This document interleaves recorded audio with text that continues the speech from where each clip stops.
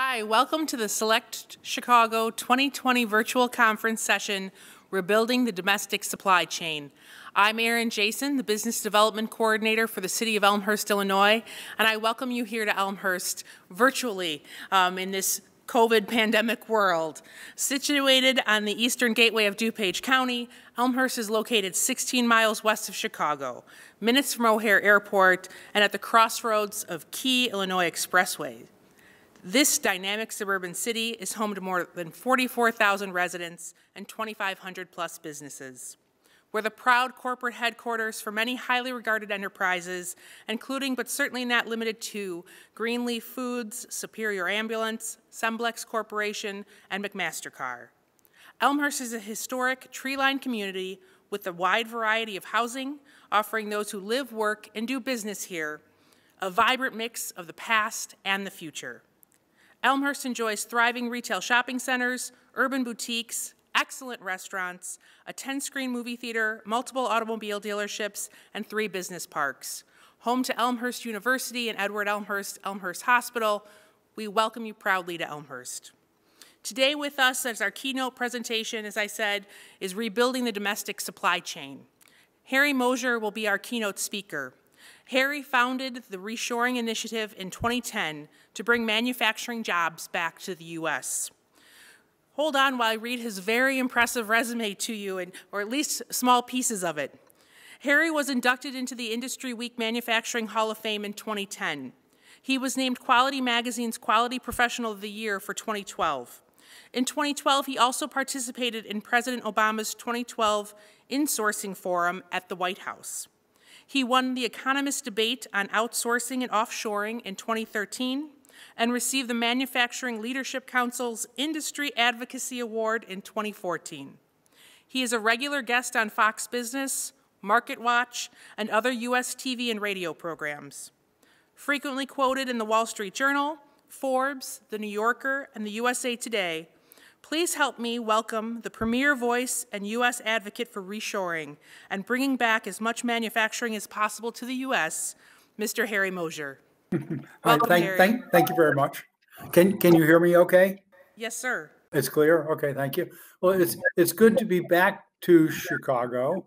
I lived for about 35 years in a combination of Hinsdale, Lincolnshire, and Kildare, and moved away a couple of years ago, but my heart is still with you, so I'm happy to be back.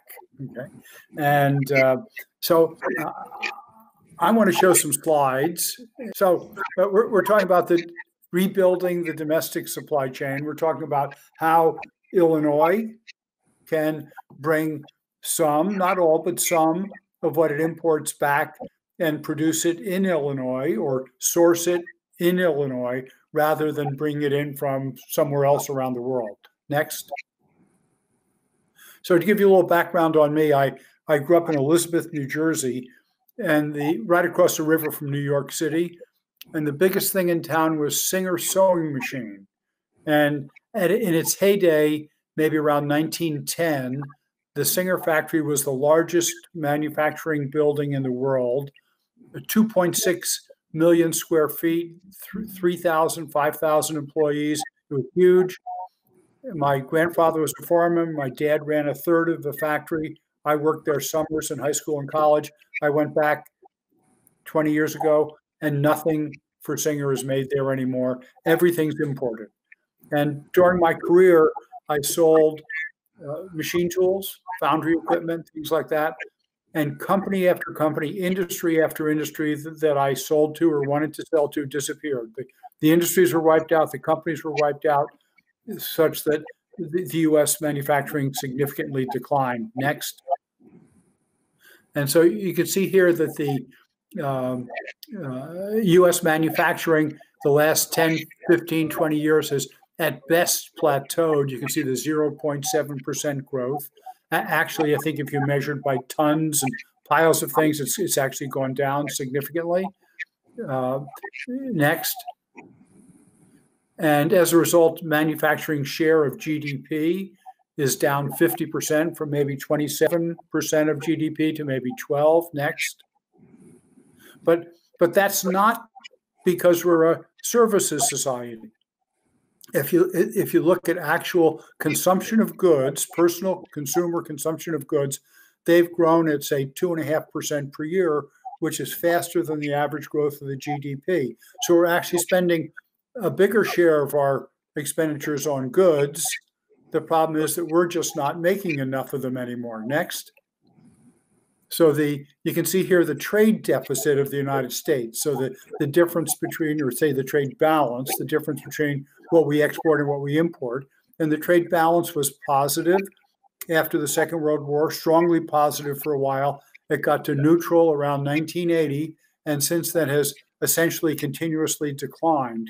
Here it's shown as percentage of the GDP, but out there the last 3, 4, 5 years, it's averaged about 800 billion, I repeat with a B, $800 billion per year deficit. So that deficit represents about 5 million manufacturing jobs at current levels of U.S. productivity. So when we balance a trade deficit, we'll have 5 million more manufacturing workers in the United States, which would be approximately a 40% increase. So just a huge amount. And Illinois should get its share of that increase. Next.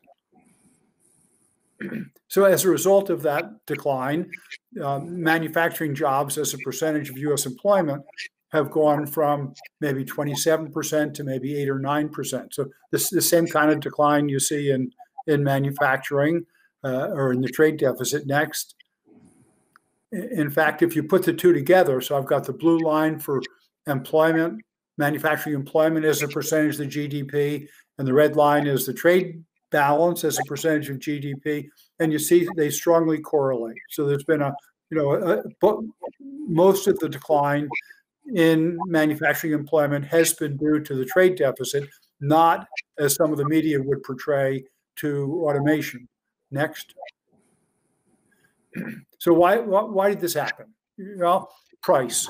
The companies didn't go offshore initially 20, 30 years ago because you could buy things in China or Japan or Mexico that we couldn't buy here. They went there because the price was lower.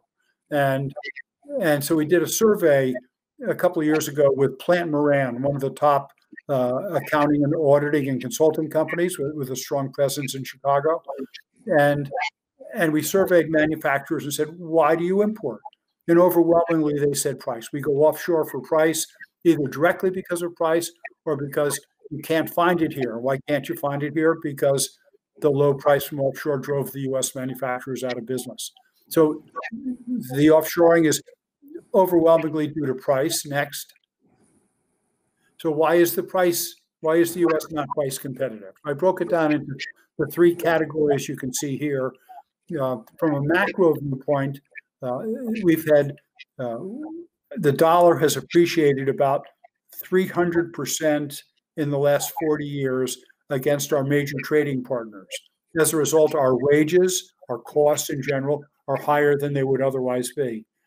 China was brought into the World Trade Organization, and people said, well, we're going to open China to the world. Well, really, we opened the world to China. We turned out to be the prey, and China was the predator, very aggressively, very successfully, very cleverly expanded their manufacturing, automated, marketed, and took huge amounts of jobs out of the U.S., as had other countries previously. Consumers demand the lowest priced product, and therefore the companies go out and find the lowest priced product, which they found offshore too often. Consumers have their kids choosing to go to university and not into apprentice programs and training programs like TMA in Chicago. Excellent apprentice programs. Most of the time, I think they'd love to have more apprentices. And of those who go to university, too many study liberal arts instead of engineering. Companies bear a lot of the blame. U.S. companies are known for being very short-term oriented. We invest about a third as much in CNC machine tools as the Chinese, and we have a third as many robots per 1,000 manufacturing workers as the South Koreans. So we have the higher wages. We're the ones where automation should pay off, but we don't do it. As a result, we're not competitive. In the lower right-hand corner, TCO, total cost of ownership, is the method to better make sourcing decisions more accurately. And most companies don't do that. I'll give you more detail on that as we go ahead. Next. So fortunately, the balance has started to restore. I'll give you some data on that. We talk about reshoring done by a U.S. company. Think, for example, General Motors, and also called onshoring. And it's all about bringing the work back that will be sold here. So we don't say we should make everything here and sell Barbie dolls to China. We know that's not going to happen, but we should make more of what we consume here. FDI, foreign direct investment, is foreign companies investing in a country. And that would be, for example, Toyota. And it follows exactly the same logic. The company wants to produce in the market. Localization means the same thing. People talk about nearshoring. So nearshoring would be to take something that's destined for the U.S. market to be sold here, and now it's made somewhere far away, like China or India, and bring it back and produce it in Mexico or Canada. And my preference is to get it to the U.S.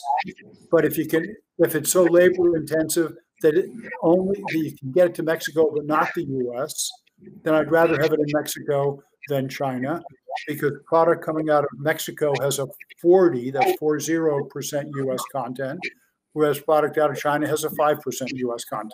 So I'm not here to advocate for Mexico, but to say it's a viable alternative. Next.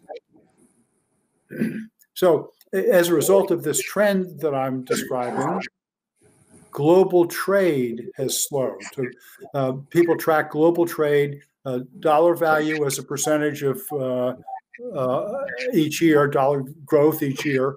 And it used to grow at about 5% a year.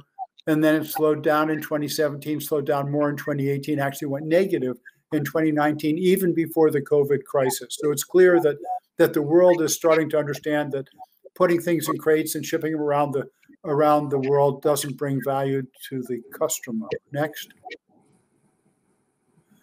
So the OECD, a very credible organization on the trade topic, they've seen a correlation between automation and offshoring. So when countries automate, then the high wage countries that automate are able to compete with the low wage countries, and therefore reshoring happens. So we see that happening. It's happening here, not as fast as I'd like. Next. So very, very welcoming event. Many of you should know of the Business Roundtable. It's an association of the top CEOs in the country, and 181 of them in August of 2019 signed a statement on the purpose of a corporation. And until that time, it was generally believed or accepted that the only obligation was to the shareholder.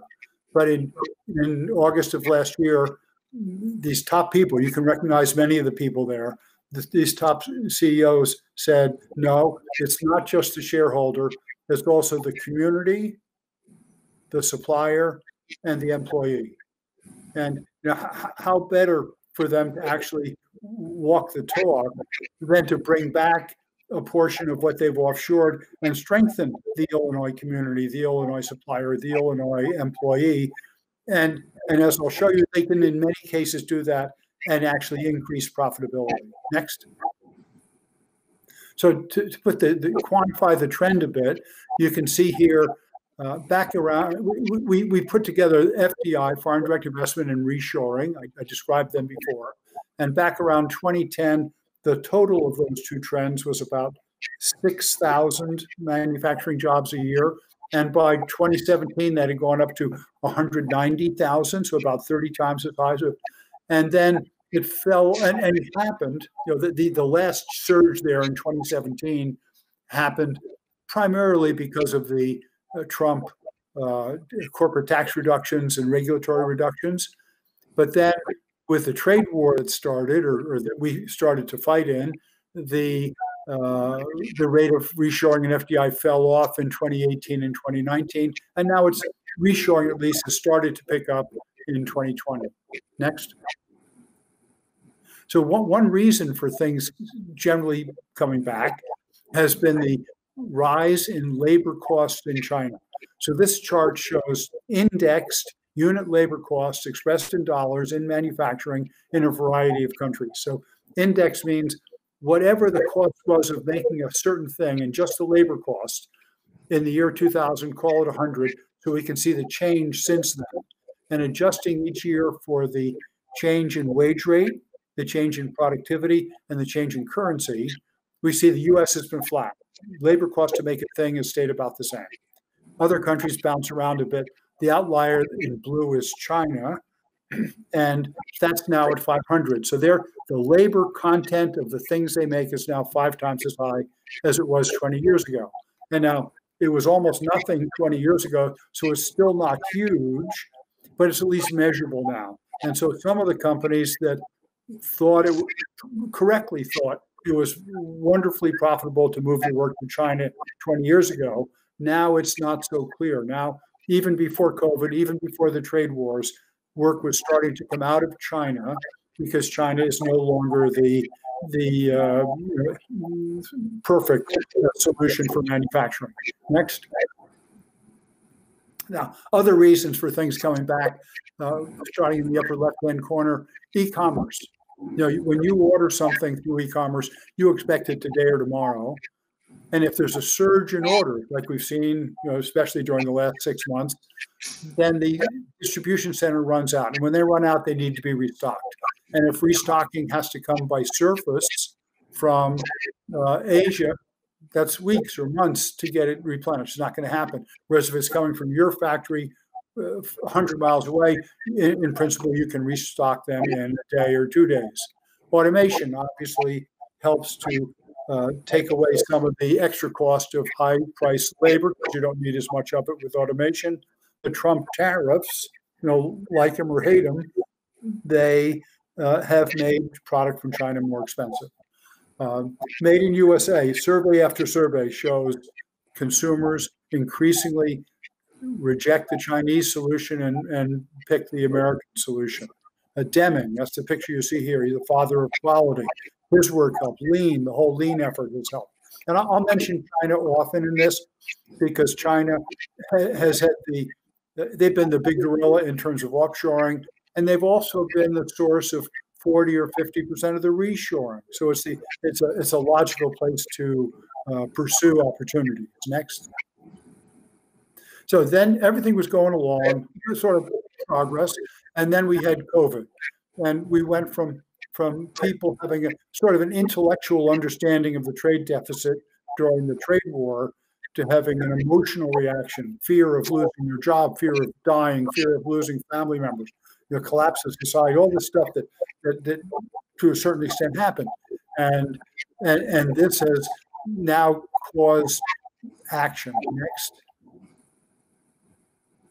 So we've seen surveys of companies. This data is from ThomasNet, the people who put out like they used to do the Thomas Register. Now it's online ThomasNet. And they've seen month after month as the crisis developed, companies deciding to shift their sourcing out of China and significantly back to the United States. Next.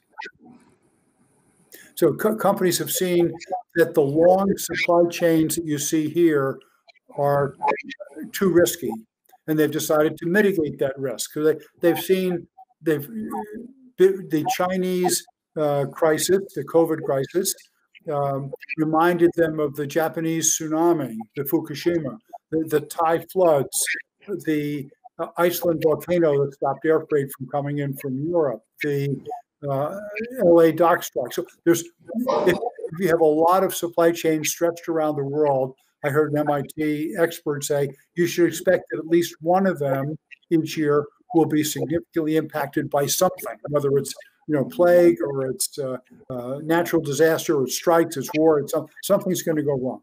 And so next, what we recommend and what some companies are choosing to do is if their assembly plant is in the US, to move more of their suppliers, especially of critical components, to near the assembly plants. And to me, near, if your assembly plant's in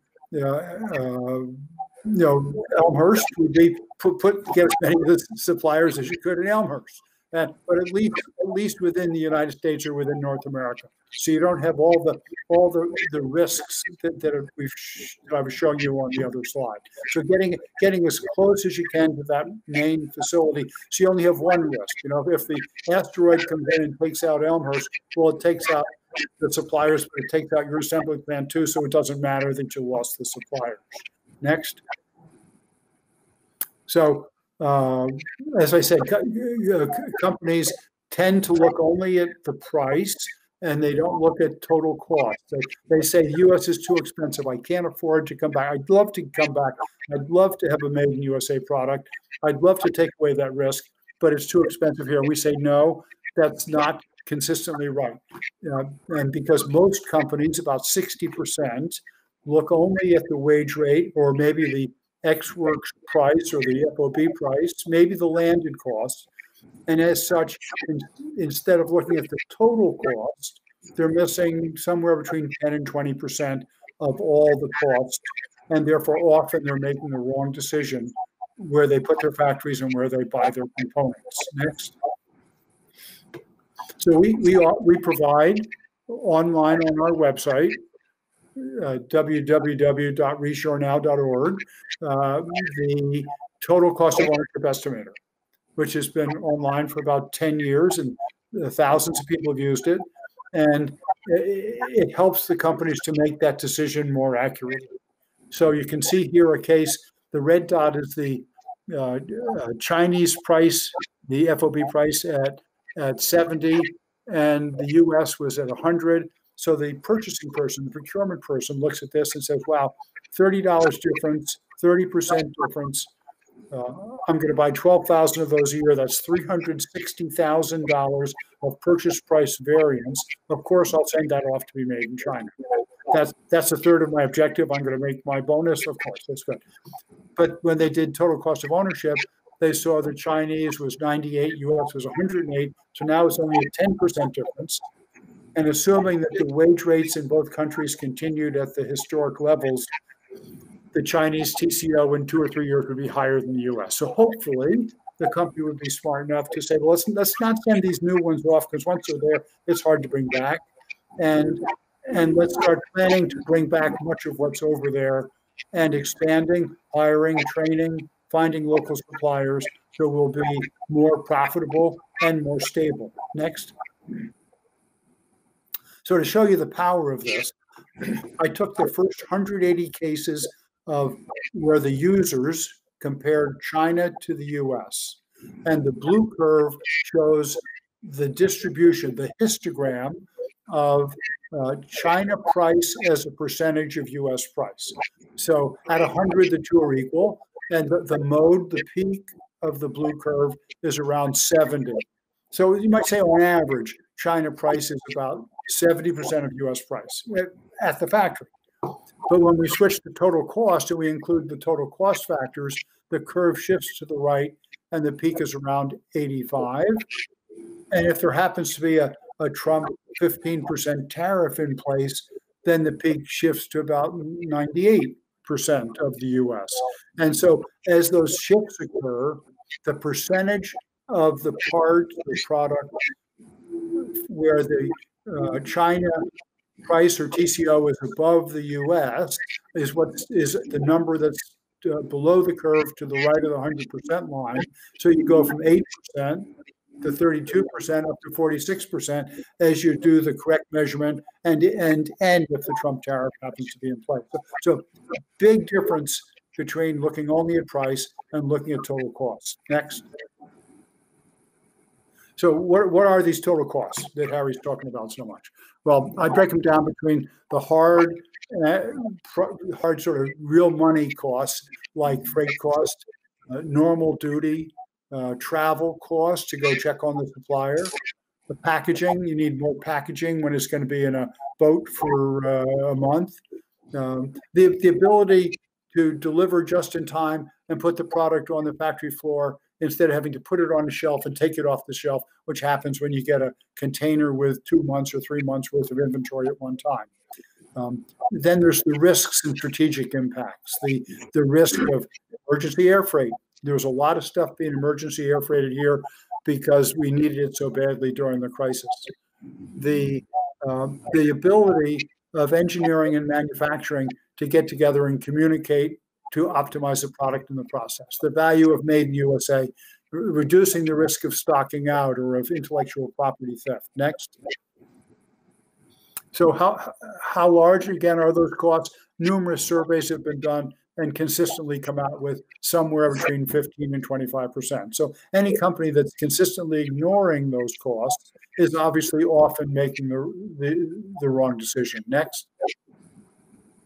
So this TCO, total cost of ownership, free, is available for two purposes. For the OEMs, the bigger companies, to buy and site, in other words, locate factories smarter, but for the suppliers, the people that sell to them here, to sell smarter, to convince them to buy from the supplier. Next. So as an example, here's an Illinois company, Mori Corp. They're in Woodridge, Illinois. They make printed circuit boards and other electronic devices. And they came to me 5 years ago, and they were worried about losing an order. So I worked with the VP of sales and did the TCO calculation from the perspective of the customer.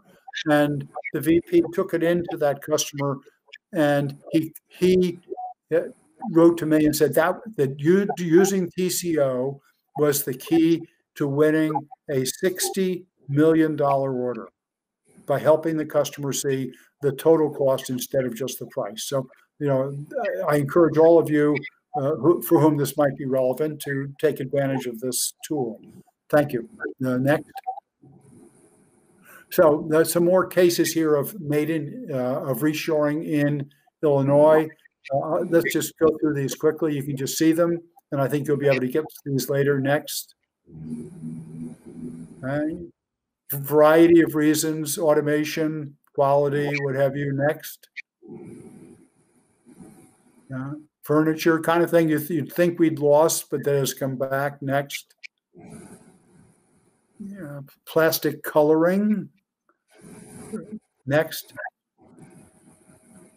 Bicycles. We've largely lost bicycles, and yet there's a number of companies bringing bicycles back to the U.S. Next. A very strong traditional U.S. company, Bison, making electrical motors. Next. Okay, so if you're in a company, either your own company or a customer company, and you want to get them started thinking about this, I ask them, I don't come in and pound the table and say, you got to bring the work back. I say, it's in your own interest and the interest of Illinois and your community and the country to reevaluate and see if some of the work makes sense to bring back. And then once you've done the evaluation, then decide what to reshore. And so, I don't pick random parts. I would suggest they start with products that cause pain, products where they're losing orders because of delivery, where they're having quality issues, where they have too much travel before the crisis, where they're up at midnight making telephone calls to some place halfway around the globe. Any one of the issues that I show here. So you find cases where they have problems and issues, and then you can bring together the team to support you because the members of the team want to get rid of that pain. They want that irritation to go away. Next. So we set priorities. We would say, if I brought in to run a company, and they said, well, Harry, okay, what should we do? Well, first, do not offshore anything without doing TCO, because once you've offshored it, now you got to get it back. There's a transitional cost. I would then reshore outsourced products. So products you've outsourced to independent companies, third parties, machine shops, foundries, whatever it is, offshore. It's easier to pull the work out of them and move it back here than it is to shut down your own factory offshore. Third, you've got a factory offshore and it's supplying, let's say, half to the US and half into Asia. Over 5 years, repurpose it so it's 90% into Asia, and then put your incremental investments here in the US to produce the portion that used to come out of China or India or wherever it is. And then the toughest thing we recognize is you just built a $100 million factory somewhere, some other country, and I come in and tell you to shut it down and build a 150 million factory in the U.S. That's not going to happen. So that's the lowest priority and the least economic. Next. So often inside the companies, there's a silo problem. The companies have the procurement too often sees their objective as to minimize purchase price, and they're measured on that. In way too many cases, they're rewarded based on that. I've heard of salesmen coming in and saying, "I'd like to sell you widgets," and they say, "Well, you'd have to match the China price." And the salesman said, "Well, I heard you're having quality issues and warranty issues because of and delivery issues from your offshore source, and I'm measured on price. All those issues are in somebody else's budget." So if you run into that situation, then you have to go around them and talk to the people in quality, in sales, in marketing, in manufacturing, people who are suffering the pain while procurement's getting the reward, and get them to either convince procurement or convince general management to change the objectives for procurement so that they will consider the needs of the company instead of just the needs of lower price. Next. So for the country, we see bringing back manufacturing jobs, and the basic way to bring back manufacturing jobs is reshoring as the best solution to our biggest problem. So, if you think of the headlines and the disasters we've seen over the last year, disadvantaged inner city populations. As an example, I saw a TV interview once with I think a Chicago area gang member, young fella, and they asked him, "What would it have taken you to keep you out of the gang?" He said $12 an hour.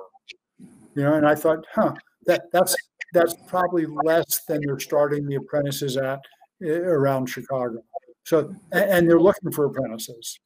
So what an opportunity that could have been. The opioid epidemic, especially in rural areas, maybe more amongst the white population, companies pulled out of the rural community, and we've had depression and the opioid problem. As a result of the COVID crisis, general unemployment specifically, I expect 2 million, 4 million unemployed eventually in retail because we have too much retail.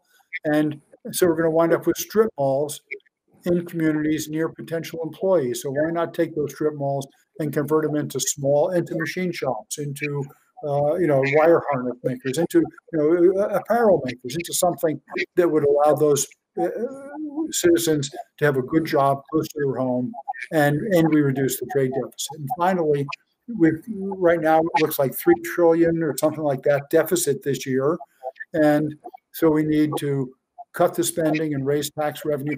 The best way to do all that is more jobs, especially well-paid manufacturing jobs. So we see reshoring, millions of jobs reshored over some period of time, as solving the most important problems in the country. Next. Additional reasons. It has been hard to recruit a skilled manufacturing workforce. Everybody wants to go to university. And partially that's because they saw manufacturing going offshore. And so as they see manufacturing coming back, as they see reshoring happening, it'll be easier to recruit the skilled workforce that we need. Everybody's concerned about global warming, pollution, et cetera. And we did a study of an aluminum die casting produced in China, shipped here versus produced here.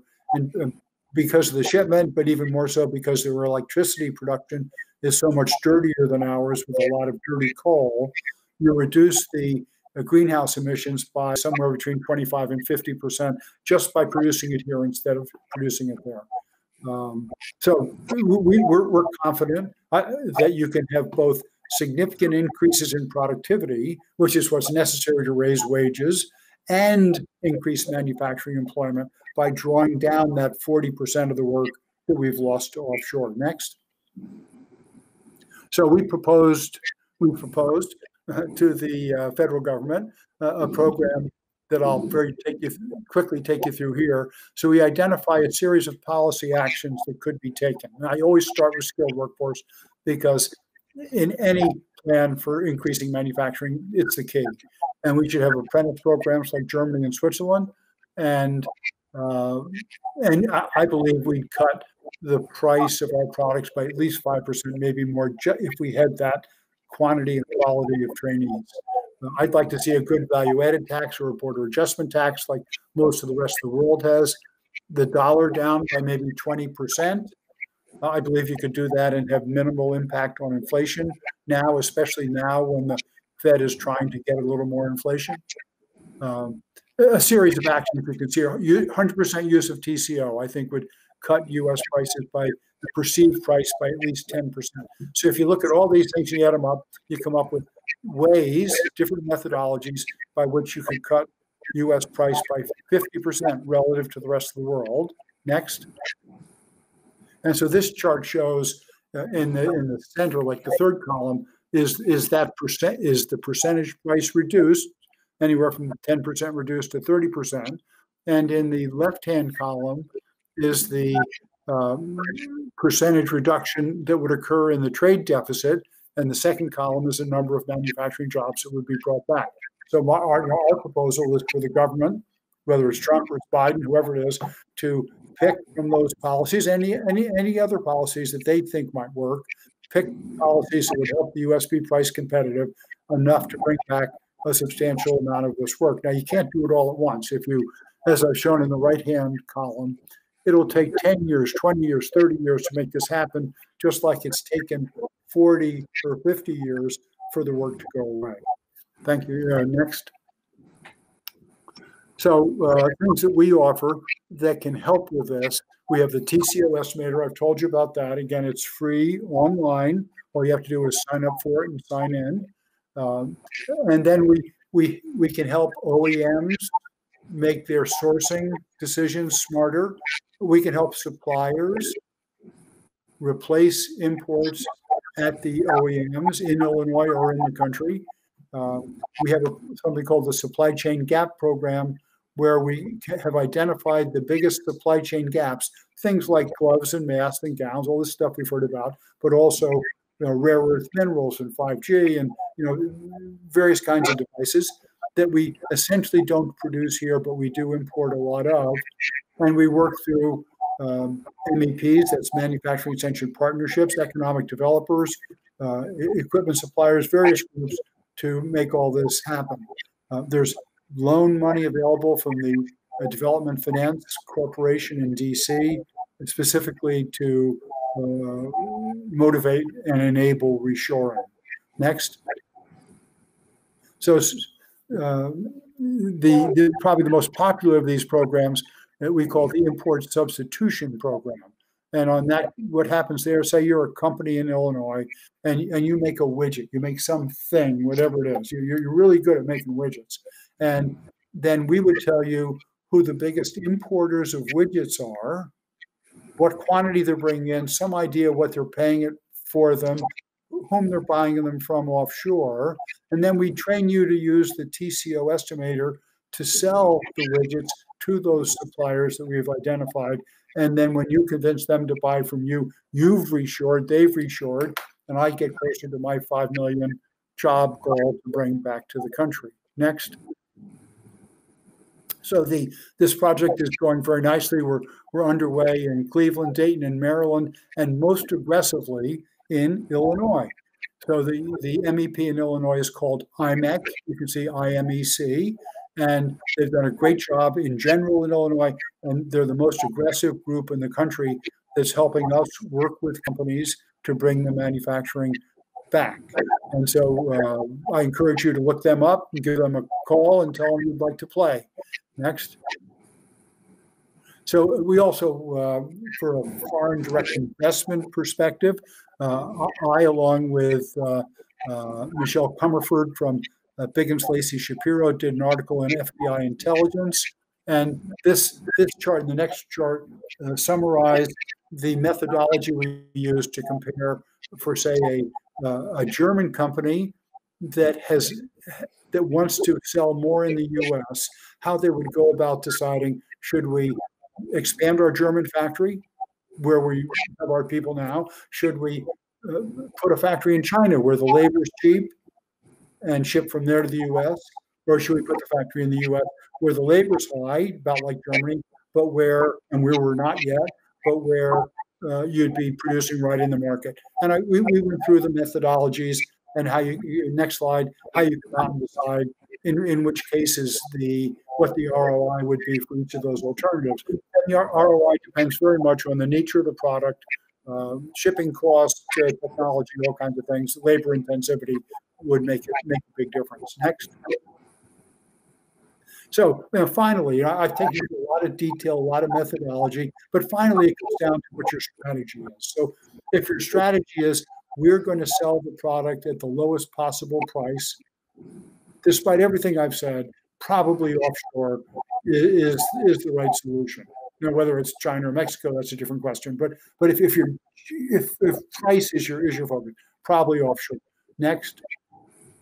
But if you're concerned about fastest delivery to the market, if you're concerned about quality, if you want to have the leading technology, if you want to protect your intellectual property, if those things collectively are more important to you than having the lowest price, then domestic is at least worth evaluating and probably is the right solution. Next. So we're a nonprofit, incorporated actually in Illinois. We were blessed with strong support from groups like you see here. So AMT is the group that normally puts on IMTS in this week, the big machine tool show. DGS is a marketing company that's helped us. Gardner puts out Modern Machine Shop and maybe a dozen other manufacturing magazines.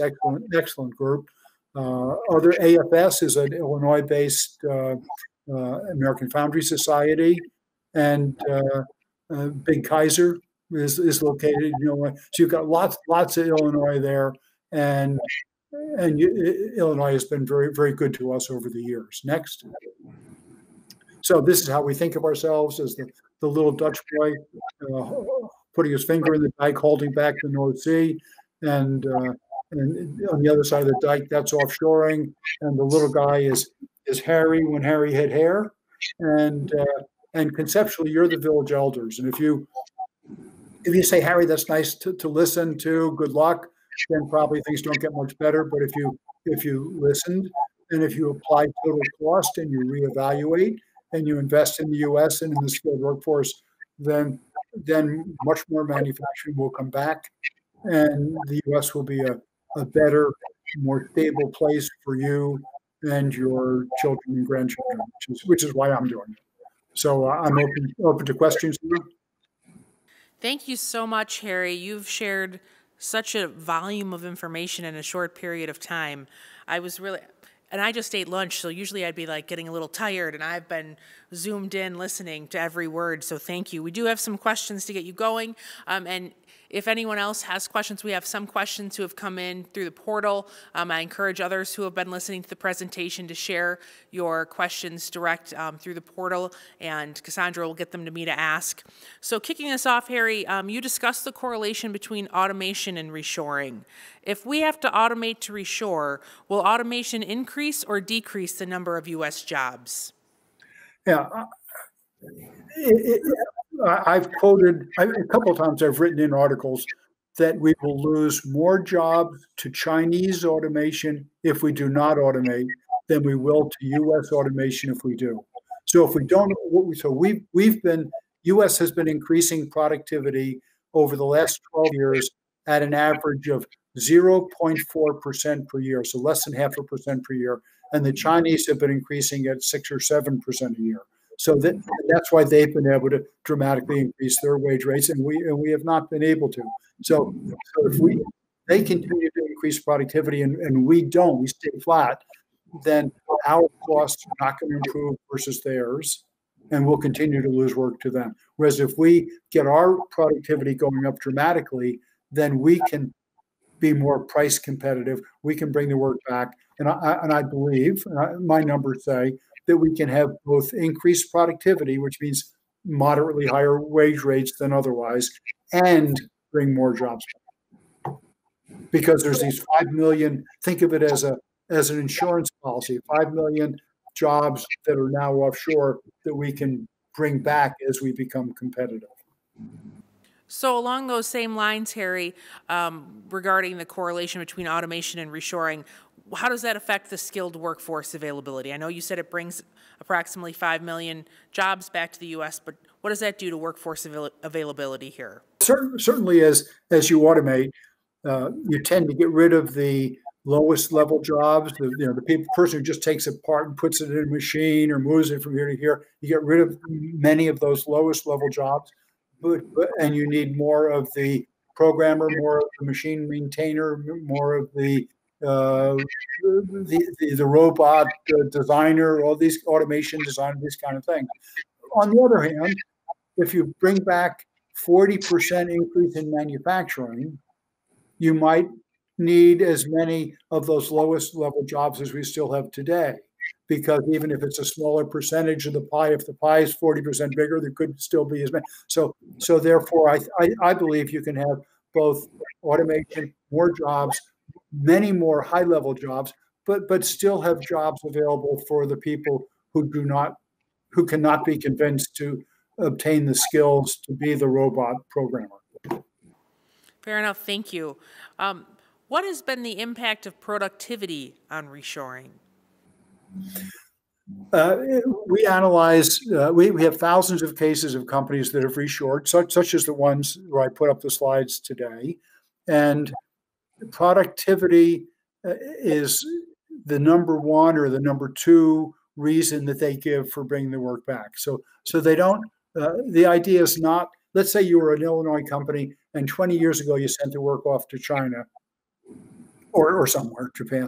And now you want to bring it back. Well, you don't bring it back, put it in the same factory with the same tools and the same methods, the same everything as you did it 20 years ago. You bring it back like any of you who know Lean, the sort of the guru of Lean these days is Jim Womack. He's a neighbor of mine now. And he talks about lean shoring. So when you bring the work back, bring it back lean, bring it back with a better factory design, bring it back with more automation, bring it back with better training. And at first, that enables you to bring it back because you're more competitive. And second, it's a better work environment, a better job for the people that you do have in your factories. So you mentioned lean, Harry. Can you tell us more? What is the role of lean? Oh, everybody has a different definition, and I'm not the world expert on lean. The role of lean, as I see it, is to stop doing things that do not bring value to the customer. So what a company could be a factory, could be a hospital. You look at all your people and say, what do you do? Okay, which one of those things actually bring value to the customer or to your coworkers, so they can bring value to the customer? And if you're doing something that doesn't achieve that, or that's way down on the scale here, we'll do more of the things that bring significant value to the customer and do less of the things down here that do not. Now, people use the Toyota production system to do that. That has a list of 7 wastes or muda. And then I have a chart I didn't happen to bring up that shows for each of those muda how offshoring makes the waste worse. More inventory, more travel, more transportation, more less quality, et cetera, et cetera. So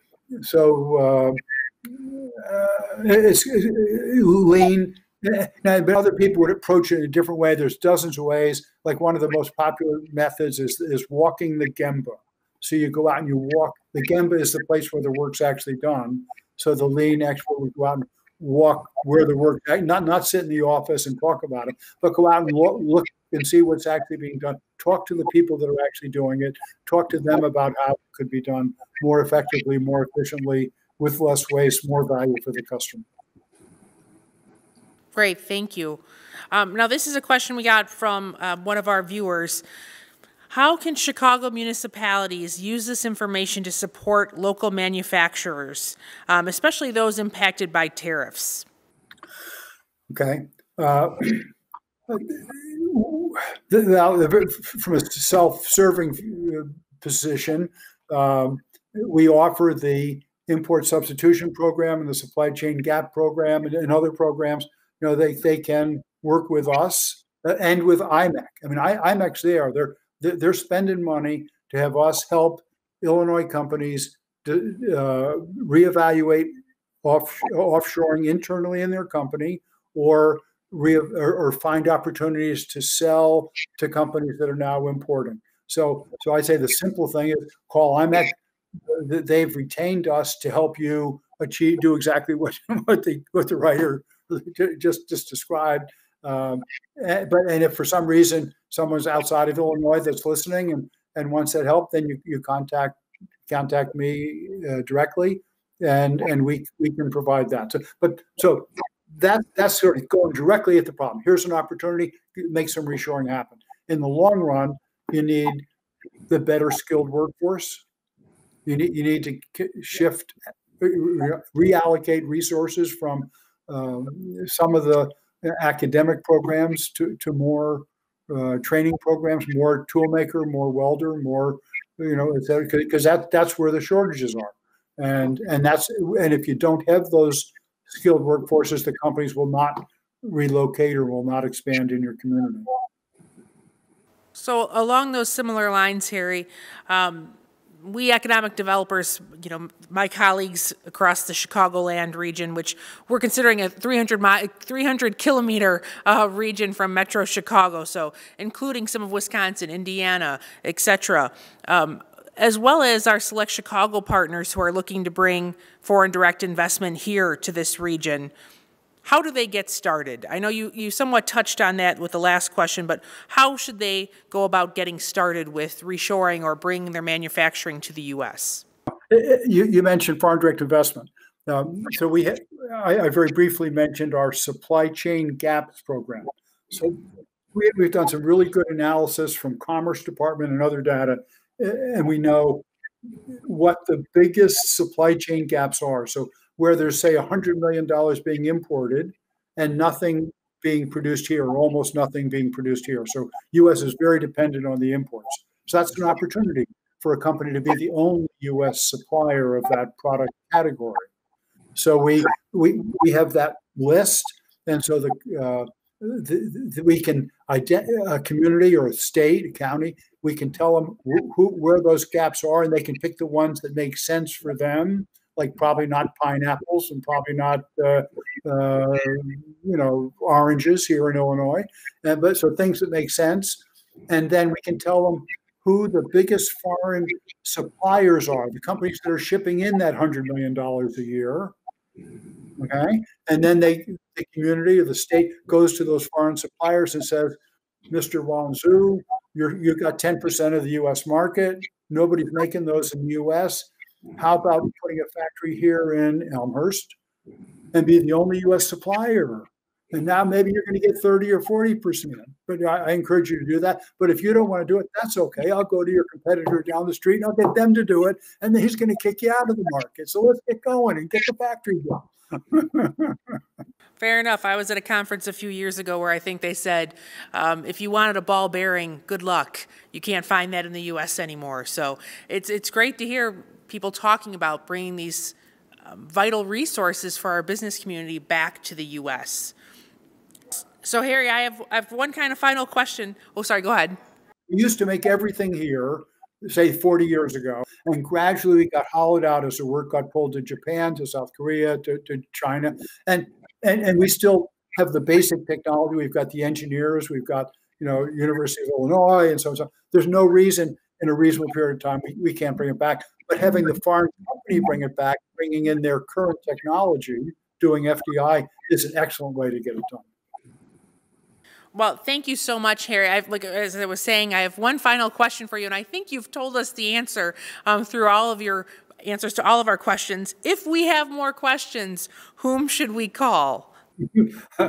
Ghostbusters, Harry Moser, right here. You find our website, reshorenow.org. It's got the phone number, email, whatever. Just call me and ask for some help.